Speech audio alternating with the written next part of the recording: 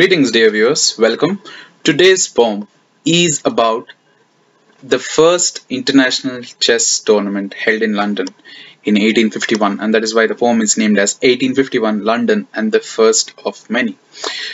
If you are taking the current situation, we can see that there are a lot of tournaments that are being organized, and they're all extremely well conducted in the sense taking care of the players or handing out a very good prize money, being very accommodative in terms of the players' families. It can be any of these things. We see that the standard is improving day by day. Not only this, we are also getting into the trend of playing online tournaments. Now that chess has become online, especially considering the pandemic hit, we see that there are a lot of online tournaments that are being conducted as well. But what about the first ever international tournament? What was it? How was it? And who won it? I just want to answer all these questions through this small poem. There are interesting things that happened in terms of this tournament. The first and the foremost thing that I want to talk about this particular tournament is that the tournament was won by a player named Adolf Andersson, a German player named Adolf Andersson, and he was not invited to the tournament. The other German player, German's #1 player at that time, Lassa, was invited to the tournament, but the Berlin Chess Club just took a decision of sending Andersson, not Lassa, and he went on to win the tournament, which is very rare. Now we see that all the players are invited. There are rarely substitutes, and of course you can pick around 2 to 3 favorites, and they usually end up winning the tournament. And in this case, in the 1851 tournament, the tournament itself was organized by Howard Staunton. This was a very great achievement. He always dreamt of organizing a tournament, and we can assume that it might be very difficult considering that time, which was 1851. There are a lot of factors that needs to be zeroed in, and I'm sure that Staunton might have found it very difficult, but somehow he successfully conducted the first ever international chess tournament in 1851. Andersson won the tournament, and he was in great joy, and not only him, but the entire country celebrated, because they consider this as a kind of a world championship event, because all the best players in the world were invited, and Andersson went on to win. However, many of the Russian players did not attend the tournament, and there was an invitation sent to a very good player named Saint Amant, but he also did not participate. Nevertheless, the field was pretty good, and Andersson won the tournament.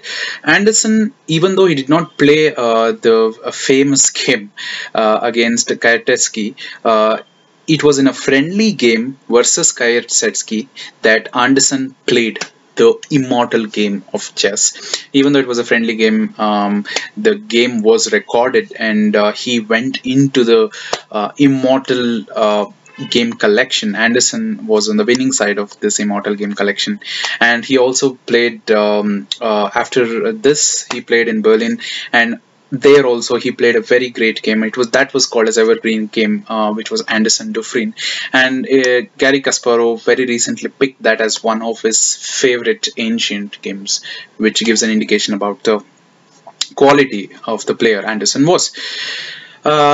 The other last thing that I want to mention is Andersson faced Howard Staunton, who was the favorite of the tournament, in the semifinals, and Andersson, to the surprise of many chess fans, won against Staunton, and in the finals he crushed Weiwel. Weiwel was also a player, and Andersson crushed, and that's how he went on to win the tournament.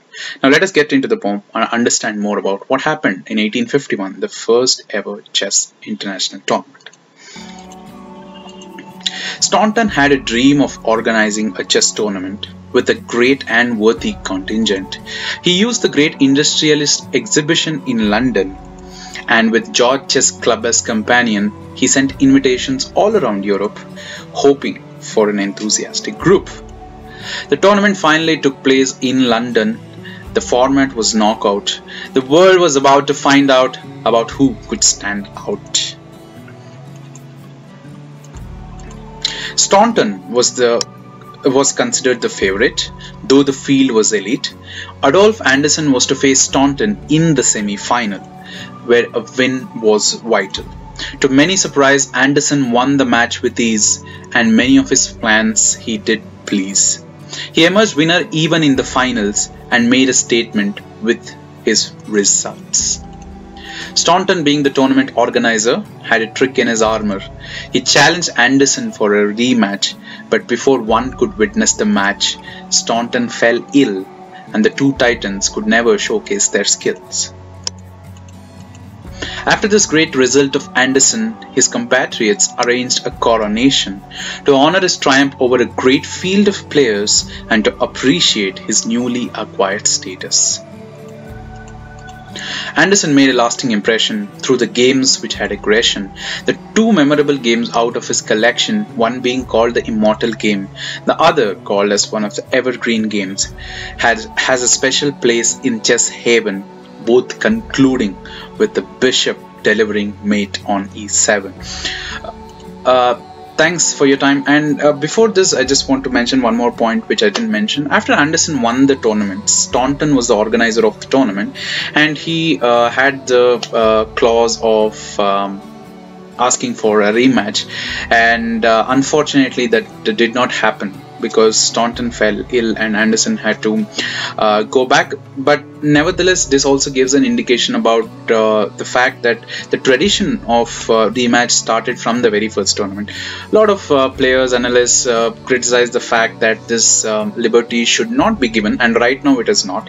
The world champion is going to face the player who wins the candidates tournament, but at that time, even though the world champion lost, there were some provision for rematch, but now it's more or less fair and square, and we can see that it also started from this very first tournament. Alright, so that's it from me. The two games about Andersson that I mentioned in the poem, one being called the Immortal Game and the Evergreen Game, I'm going to be giving you the links in the description if you do want to check out. Thank you.